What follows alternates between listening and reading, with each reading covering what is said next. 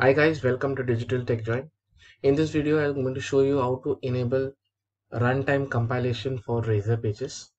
Now, I was working on this project which is developed on Visual Studio 2022 using .NET Framework 6.0. So I'm using an MVC project over here, and I realized every time I had to make any changes in the Razor pages, that is CS HTML, I had to stop the debugging and restart the application. For example, let me show it to you right away.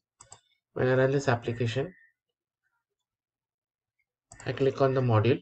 Now the data is loaded. Now I want to make some changes. I want to change the theme. So what I do, I go to the CS HTML. This is a table class and I wanted to make a darker shade. So I say table and dark.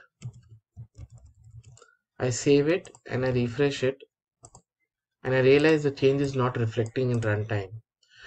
So what I had to do, I had to stop debugging and then execute my application again. Now this was taking a lot of time during development. For even minor changes I had to restart the application. Now if you look at the changes is reflected now. Now in order to enable runtime for Razor of a controller, you need to add certain packages and add a line of code in your program.cs file. Now this was by default enabled in version previous version in 3.0 and below. However, after 3.1 version, this is given this control is given to the end developers, that is users like you and me, to enable it.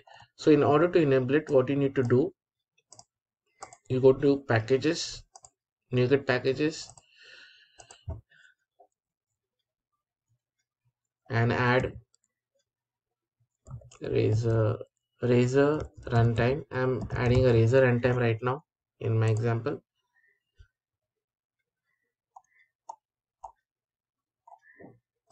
Oops.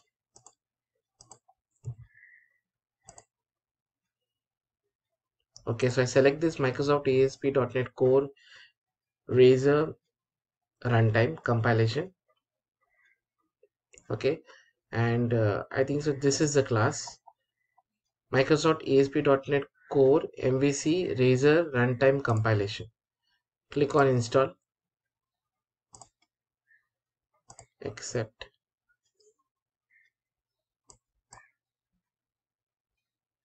and this is getting installed.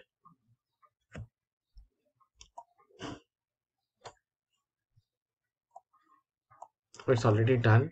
You go to installed. You should be able to see. Yeah, so the runtime is installed. Now after this package installation, you will go to the program.cs file. Just below the web application create builder, you add a line builder dot services dot add razor pages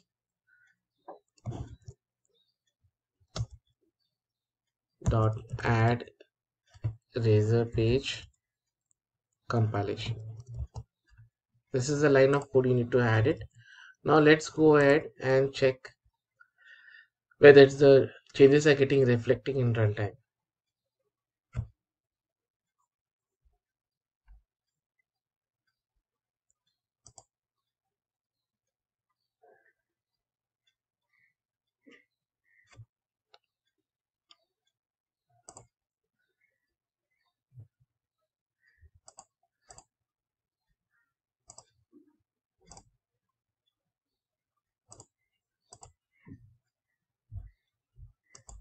Okay, so the page is loaded.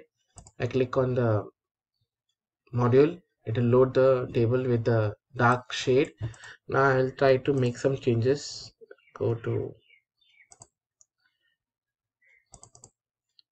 and I remove this dark table and I click on save and I'll try to refresh. Yes, you see now it is the changes are getting reflected while my application is running. So I can go ahead and show you one more change so that I'll just try to add this over effect in the table. So I just click on over and I change. and I refresh. I click on save and I refresh. You see the changes is reflecting runtime.